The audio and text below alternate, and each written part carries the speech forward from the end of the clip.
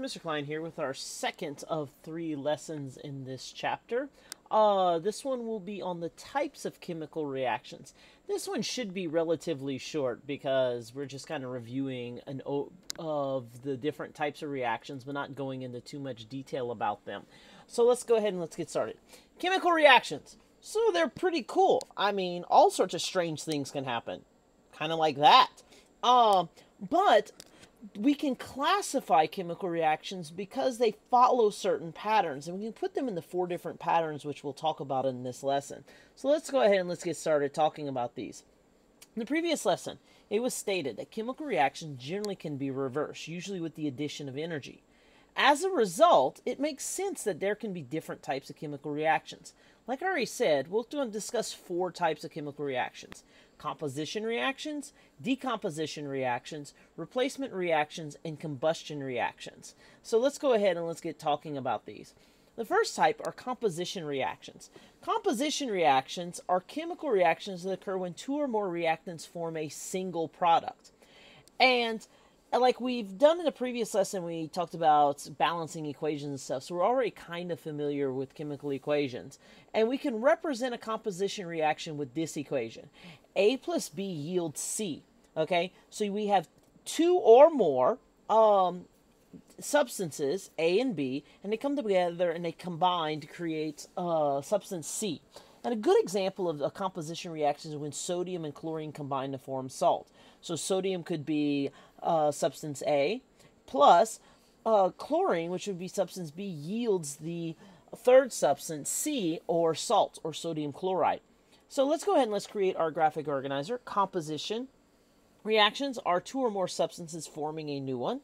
A plus B yields C is the sample formula, and the formation of the salt is the example I gave you guys. Okay, so let's look at the second type, decomposition reactions. As you could probably guess, they're the reverse of composition reactions. In decomposition reactions, one reactant breaks down to form 2 or more products. And you can represent a decomposition reaction with this equation. A yields B plus C. Okay, so you have substance A breaking down to form B and C substances. When water breaks down through electrolysis, it's a decomposition reaction. A is the water. When you add energy to it, the electrical energy breaks down into hydrogen and oxygen. Or, if you remember, we did elephant toothpaste in class. That was a decomposition reaction. 2 hydrogen peroxide yields 2 water and 1 oxygen. Okay, and the oxygen is caught in the bubbles. And there's also heat released and things like that, which we'll talk about in our next lesson. So, let's go ahead and let's add to our graphic organizer this information, a decomposition reaction. It's when one substance breaks down to form new ones. Okay, A yields B plus C. Electrolysis of water, like I said, is a decomposition reaction. On to number 3, and actually 4 also. Replacement reactions. They're chemical reactions that involve ions that switch places in compounds. So in other words, replacement reactions only involve generally ionic bonds, and they can also include metallic bonds also. There's 2 types of replacement reactions. First one are single replacement reactions. Single replacement reactions are when one ion takes the place of another one. They swap each other out. And the formula looks like this. A plus BC yields B plus AC. So substances A and B switch places. Okay, so that's a single replacement reaction. Well, you can have 2 ions switch places, and that's a double replacement reaction. Oh, like for instance, you see down here at the bottom, AB plus CD yields AD plus CB. As you can see, B and B and D swap places with each other. So where it was AB before, now it's AD. Where it was CD before, it's now CB. Okay. And there's all sorts of reactions that with this for examples, and it's hard to give you just like some easy examples that you might be aware of in middle school. So we're not really going to have some examples, but I am going to show an example of a single replacement reaction right here.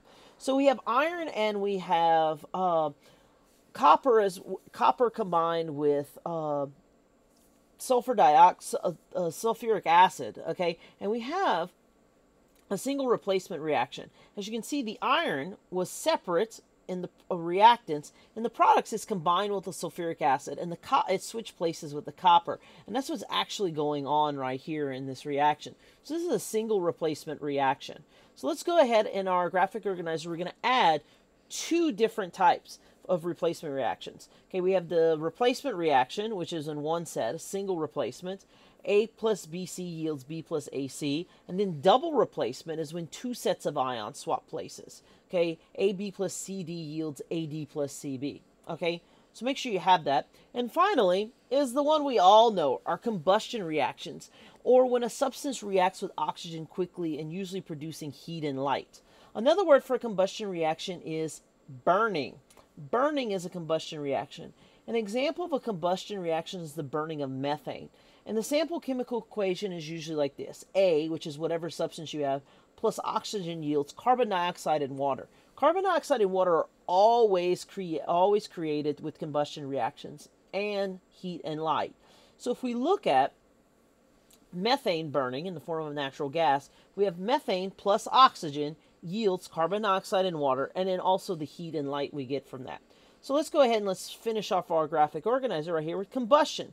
The substance reacts with oxygen to form heat and light as well as carbon dioxide and water.